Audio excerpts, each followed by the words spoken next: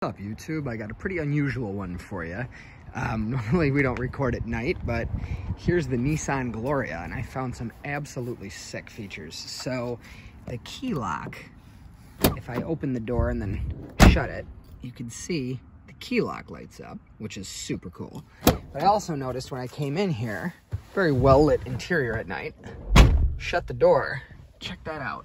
There's lights coming from the B pillar and the C pillar. The inside of this car at night, it's got a light down by my feet, which is, of course, not on. Let's try that again. I don't know why it's not on, but nevertheless, the B pillar and the C pillar light up in this car. Very, very cool. I also found that it cannot be locked. If I lock the door and shut it, kind of a smart feature I wish they had in other cars. It doesn't stay locked. It used to be locked with a key. Very, very cool car. And this was 1992. And we still haven't caught up with modern cars today.